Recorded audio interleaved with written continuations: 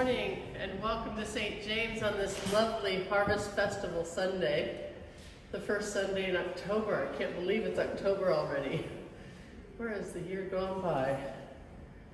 Anyway, a very warm welcome today. Welcome to everyone joining us live on Facebook or who'll be watching us later on Facebook or YouTube. You're very welcome in this place.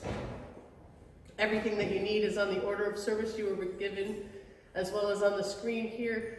Please do join in the words in bold or bright yellow on the screen. You've also been given a hymnal, as a couple of our songs are songs of praise from the BBC songs, and the words are very small, but the words are in the book. So if you don't have a hymnal and you would like one, please do raise your hand and we'll get one to you. Otherwise, you might want to read those when we get to those songs. Thank you everyone who has provided food for our Harvest Festival service today. It's really amazing, the generosity and the abundance that God provides. So thank you everyone, and thank you for the knitters who have given us some autumnal bunting that looks absolutely amazing. So please do look at the bunting and enjoy it. Thank you, the knitting group who have provided that for us.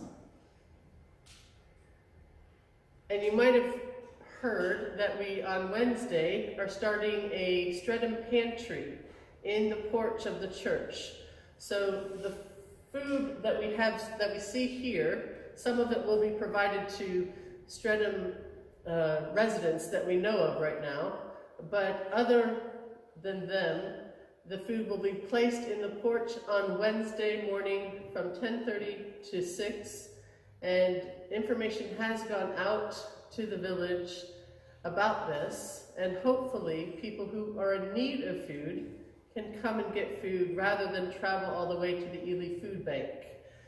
We don't have a food bank here in the village, so it's kind of like a food bank. If you need food, food is provided here. People are welcome to come and take what they need. Others are welcome to come and bring and drop off anything during that time. So if you can't make those times, or if you know of someone who's in need who cannot make those times, they're to contact me and we can set up a different time for them. But we want to provide a need in the village, especially in the light of the petrol, shall we call it crisis, traveling to Ely and back for food is necessary, but if we don't have to do it, we can provide a service in our village. This is what we're going to trial and see how it goes. So this food will be part of that. If after a few weeks it doesn't get taken up, then we'll take it to the Ely Food Bank. So it's not that we're going to let it go to waste, but we want to provide something for people that they don't have to travel so far. So that starts this Wednesday. And please do remember, on Wednesday mornings from 9:30 to 10, we have morning prayers here. Everyone is welcome. Please spread the news. And we meet in the glass room and have a really wonderful start to our day for morning prayer. Let us quiet our hearts and minds as we prepare for worship.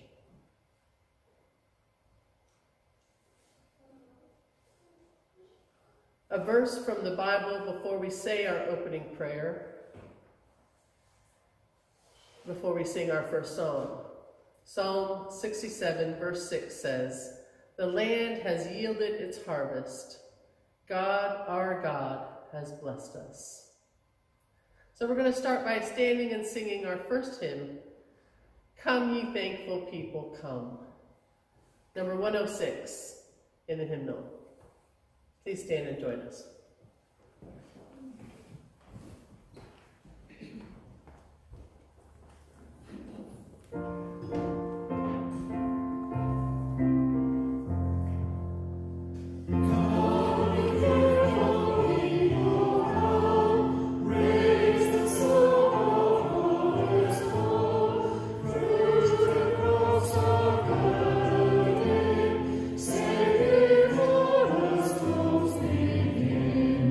No.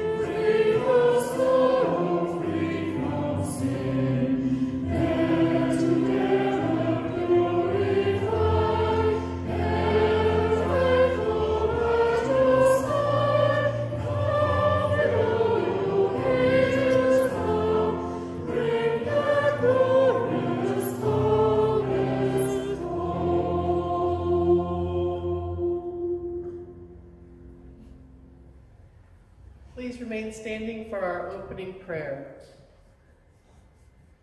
The Lord is here. His Spirit is with us. Faithful one whose word is life, come with saving power to free our praise, inspire our prayer, and shape our lives for the kingdom of your Son, Jesus Christ our Lord. Amen. We're going to sing our next song, All Things Bright and Beautiful, number 23 in the hymnal.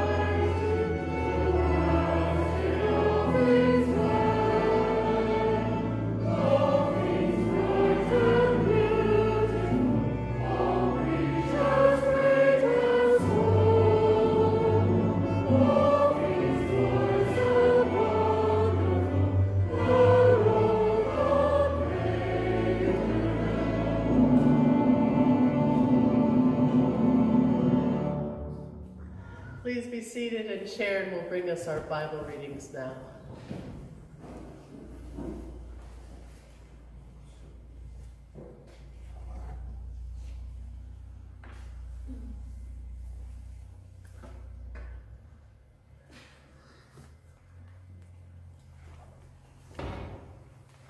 Thank you, Ellen. A very good morning to you all. Our Bible readings for today the first one comes from 1 Timothy chapter 6, verse 6 to 10. But godliness with contentment is great gain, for we brought nothing into the world, and we cannot take nothing out of it. We can take nothing out of it. But if we have food and clothing, we will be content with that.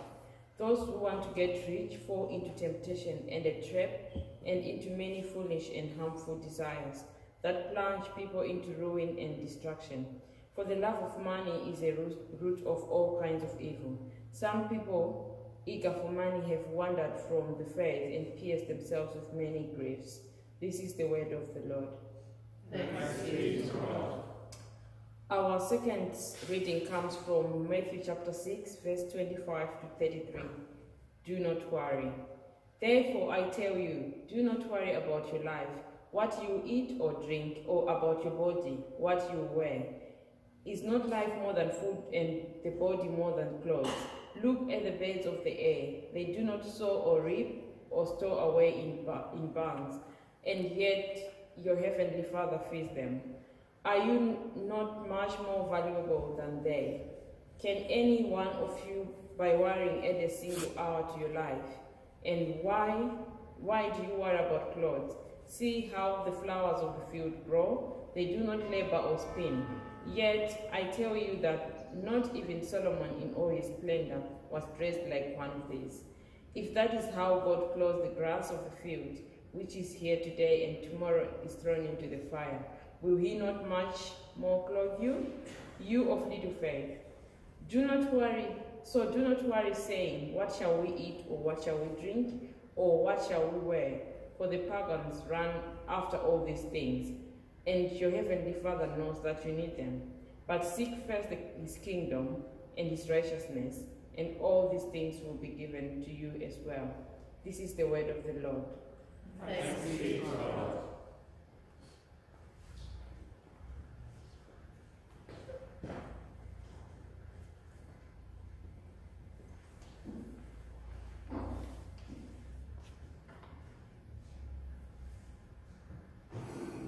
May the words of my lips and the thoughts of all our hearts be acceptable in your sight, O Lord, our strength and our Redeemer. Amen.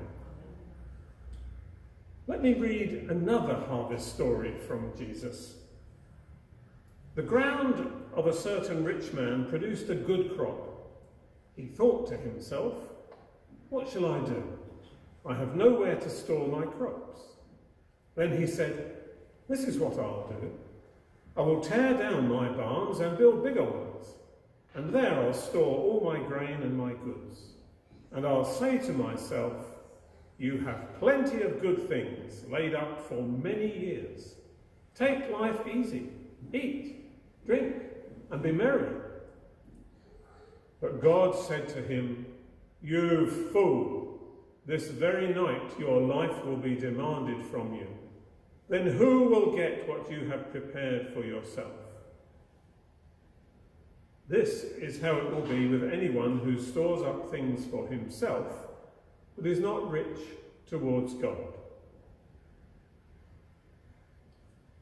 I love Harvest Festival. It's so positive, ancient, natural, and pretty. Lovely flowers, pumpkins, lots of food, beautiful gifts from people. And it's an almost universal instinct to be grateful for the produce of the earth. And services like this occur in many religions and have been observed down through antiquity, either to thank a generous God or to appease a frightening God. The Bible supports the first kind.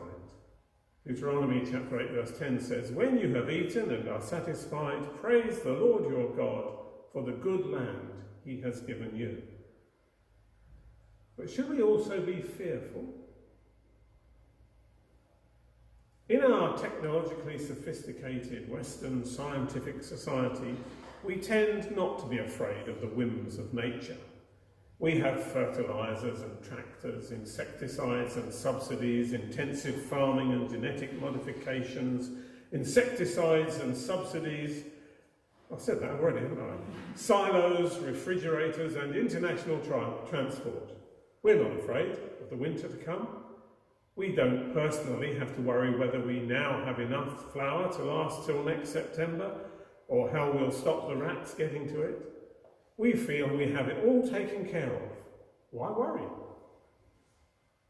It is as if we all have huge barns full of stores and are determined to take life easy, eat, drink and be merry, as the farmer in Jesus' parable told himself on the day before he died.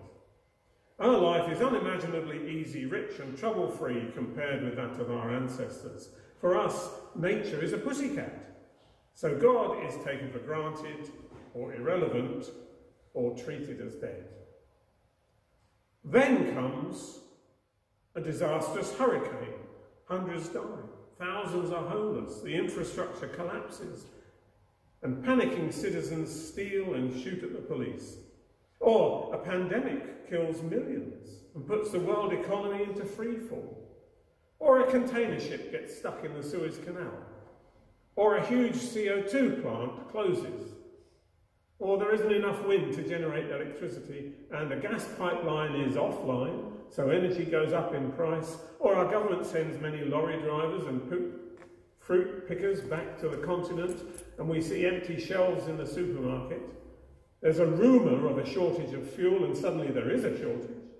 In the long queues, the raw nerves of society are exposed, and the law at work seems to be very often the law of the jungle. People panic and fight, and the prices go up. The rich profit or hoard, the poor suffer. The weak are left to wither like the fruit that wasn't picked. Goodness knows what we would do after a really bad harvest. And Jesus said, do not worry about tomorrow. Has he no idea what real life is like?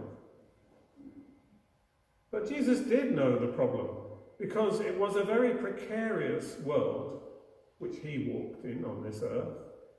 And to those people whose lives depended on the efficiency of their ox, the strength of their arm, the timing of the rain, the willingness of friends to help, the reliability of their boat or their winepress, and the dread of locusts, to them he said, do not set your heart on what you will eat or drink. Do not worry about it, for the pagans run after all these things, and your Father knows that you need them. We could be tempted to say, wake up, Jesus. This is a dog-eat-dog world. Survival is about getting the food before the food gets you. It's all very well saying God provides for sparrows, but haven't you heard of sparrowhawks? The lilies are lovely, but what about the lions? But Jesus was awake. He knew the facts of life better than we do.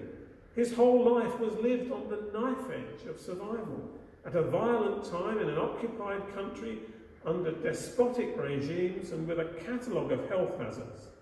And despite all those dangers, needs and problems, he still said, and do not set your heart on what you will eat or drink. Do not worry about it. Your Father knows that you need them. If ever anyone had a right to be a bit more evolutionary in his thinking, to speak of the survival of the fittest and nature red in tooth and claw, it was him. But he didn't. He chose to see it all in a different way. He chose to stress the spiritual over the physical, and the priority of the kingdom of heaven over this fallen world. He said, seek first God's kingdom, and all these things will be given to you as well. Prioritize God's kingdom. Put God first. So, volcanoes, droughts, tsunamis, hurricanes, locusts and Brexit are all part of the fallen world in which we live. We can respond in one of two ways. We can worry and fret, as I do, or we can turn to God and trust in him, as I ought to. We can put our faith in the world with its delinquent streak, or we can put it in the next world with its promise and hope. But I can't end there. There is a problem with quoting Jesus saying, do not worry about tomorrow. It has to be balanced with other readings. You fool, this very night your life will be demanded from you. And from Timothy, godliness with contentment is great gain. For we brought nothing into the world and we can take nothing out of it. But if we have food and clothing, we will be content with that. We all die, and we all leave a legacy. As well as my utterly depressing list of disasters I gave earlier, there's another list. The planet is overheating. The sea levels are rising. The poles are melting. The weather is more violent. The deserts are extending. The rainforests are shrinking. Areas are becoming uninhabitable. Many rivers are more polluted. The sea is clogged with plastic. And the air is poisonous in many cities. The Earth's biggest problem is overconsumption by the richer nations. We have gone on from building bigger barns to building bigger rubbish dumps, and from there to exporting our rubbish and polluting industries to poorer countries. Not in my backyard has gone global. NIMBYism writ large. We need to hear again and practice godliness with contentment is great gain. We should all live simpler, purer, more contented lives.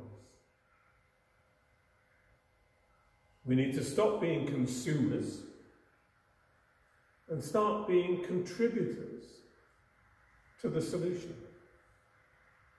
The world says you have plenty of good things laid up for many years. Take life easy, eat, drink, and be merry. That's what the world says. That's what the advertisers say. That's what we do. But God says, you fool, this very night your life will be demanded from you. Then what will you get for what you have prepared? What will you get? Or rather, who will get what you have prepared for yourself? What are you leaving behind? It's worth thinking about that. What are you leaving behind? You'll probably write a will. But what other things are you leaving behind? The mess that some of us created. Someone else has to tidy up. And it's not just the house, it's the world we live in. Jesus says, life is more than food, and the body more than clothes. And he says, seek God's kingdom. Seek God's kingdom. Seek God's kingdom. And God's kingdom starts here on earth. And he commanded us in the very beginning to work and take care of the world, to husband it, to look after it. That was the command to Adam right at the beginning. So I hope we can redeem Harvest Festival from being just a celebration of the good things of this life, which we have far too many of, to a respect for this world in preparation for the better things in the next. This world has beautiful things. Heaven is even better. This world has ugly things, but think of heaven. It's unalloyed good. We belong to Jesus and are citizens of heaven, but we need to be aware of what we're leaving behind. Your Heavenly Father knows your needs, but one day he will also say, this very night your life is demanded from him. Then who will get what you've prepared for yourself? We will answer for our stewardship. So what are we going to leave when we die? It probably won't be a bigger barn. It might be a bigger bank account, a bigger wardrobe, a faster or bigger car, a nicer house or conservatory, a smarter or bigger TV. These things are not necessarily wrong, but they're worldly goods. And they come at a price which is being paid by the planet and by the poor. If you leave those things, you're leaving the next generation with a debt of global pillaging, poverty, pollution, and problems. Let's seek God's kingdom rather than making our kingdom bigger. Don't be like the farmer whom God called you fool, but store up for yourselves treasures in heaven, where moth and vermin do not destroy, and where thieves do not break in and steal. I could add, and where no environmental or ecological damage is caused. For where your treasure is, Jesus said, there will your heart be also. Let's bow our heads for a prayer.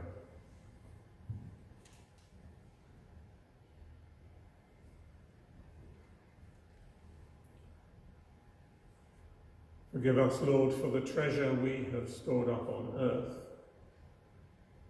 And forgive us that is where our hearts are. But we want to give our hearts to you, and we want to store up treasure in heaven. Help us to be content with less. Godliness with contentment is great gain. It's a gain. Help us to gain that rather than all these other things. Help us to build up a bank account in heaven, treasure for the future. And help us to be the solution to the world's problems rather than additional difficulties presented by us. So help us to live with a small footprint, contented lives, looking to heaven and living for Jesus, for your glory's sake. Amen.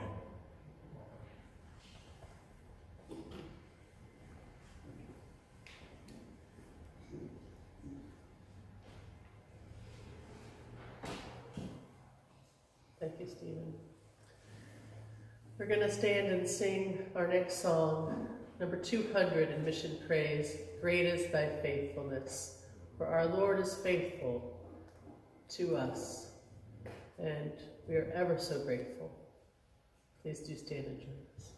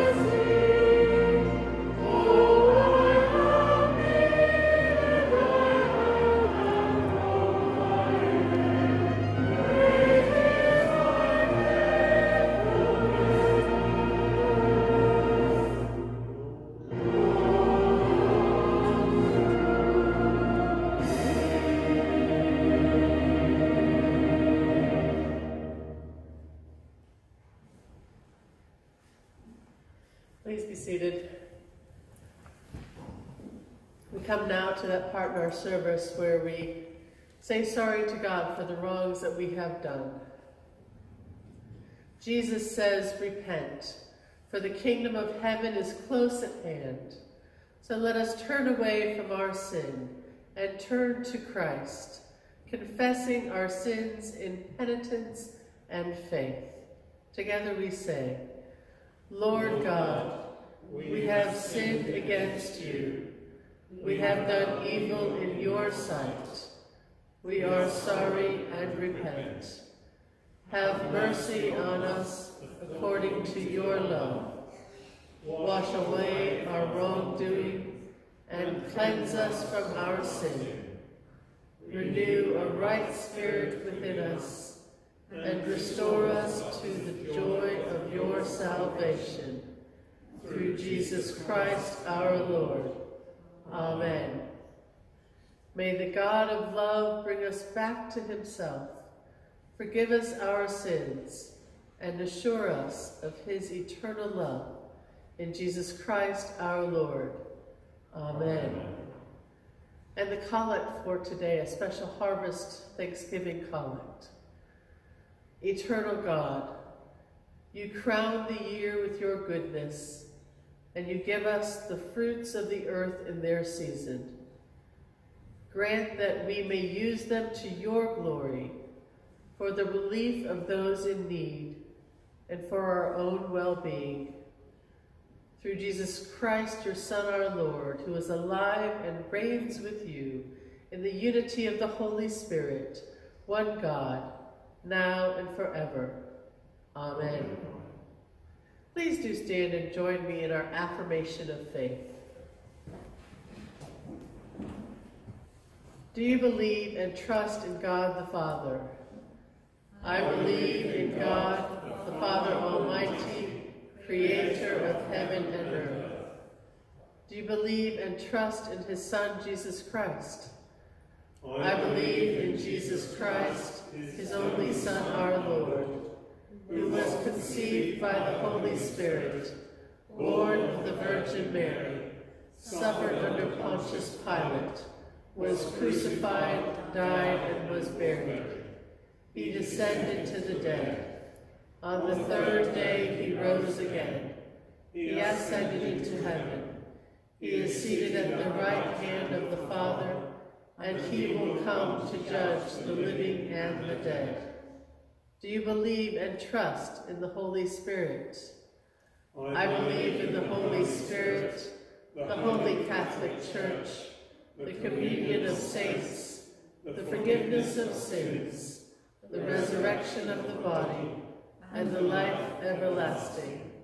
Amen. Please be seated for our prayers of intercession, and David will bring those for us.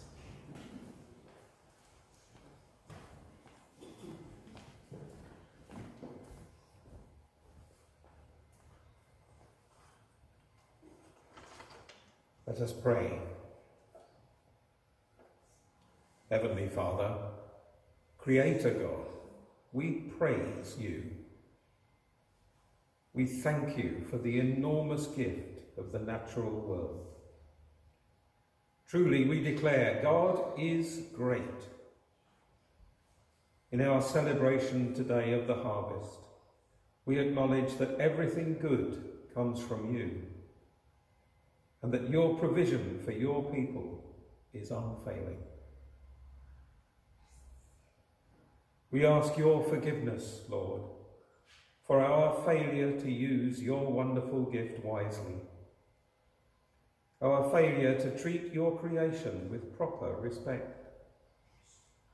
We have failed to live up to the trust that you had in us, and we continue to fail to take responsibility for our own part in your plan.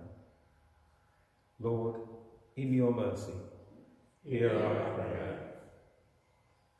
King of kings, Lord of all, we ask you to inspire our leaders and the leaders of all the nations to negotiate fair and workable commitments, to take action to reverse climate change. We understand that commitments from our leaders do not guarantee action. They are at least a first step. Lord, in your mercy, hear our prayer. O Lord Jesus, work together with your Holy Spirit to encourage people everywhere to do whatever they can to work for a change of attitude to the environment and the way we look after it. Small steps in the right direction are better than just standing still. Lord, in your mercy, hear our prayer. We humbly ask you, loving God, to help those whom we know who need your special care today. We mention them to you in our hearts, during this moment of silence.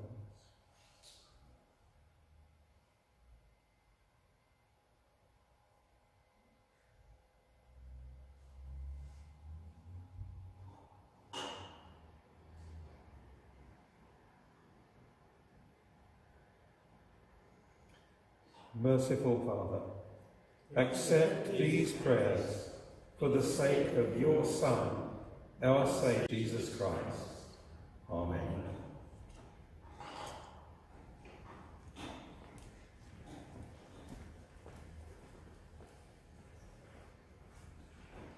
And let's bring our prayers together as our Savior taught us, so we pray.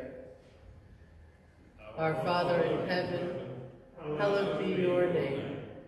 Your kingdom come, your will be done, on earth as in heaven. Give us today our daily bread. Forgive us our sins, as we forgive those who sin against us. Lead us not to temptation, but deliver us from evil. For the kingdom, the power, and the glory are yours, now and forever. Amen. We're going to sing our final hymn, number 732 in Mission Praise, We Plow the Fields and Scatter. And I just want to let you know there are some slight word changes on the screen as to what's in the book in the third verse, the ending lines of the third verse. It doesn't really matter what you sing. I think it'll be fine. So if you want to read the words in the book, it'll go along with the music. If you want to read the words on the screen, that'll be fine too. But just be aware, there are some slight word changes. Please do stand and join me.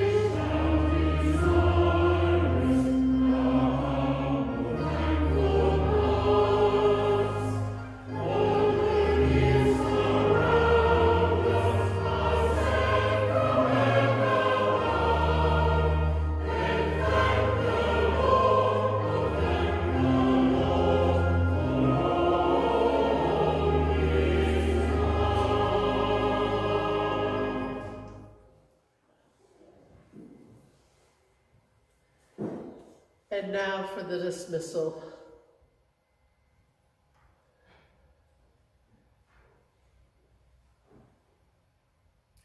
A special harvest blessing before that. May the Lord bless us in the city and the countryside, in our homes and families, our land and animals, in our comings and goings, our shopping and cooking, in our stores and labors, our finances and giving, in our health and leisure, our service and worship, in the name of the Father, and of the Son, and of the Holy Spirit. Amen. Amen. Together we say, Almighty God, we thank you for the gift of your holy word. May it be a lantern to our feet, a light upon our paths, and a strength to our lives. Take us and use us to love and serve all people in the power of your Holy Spirit, and in the name of your Son, Jesus Christ our Lord. Amen. Go in peace to love and serve the Lord. In the name of Christ. Amen. Have a very blessed week.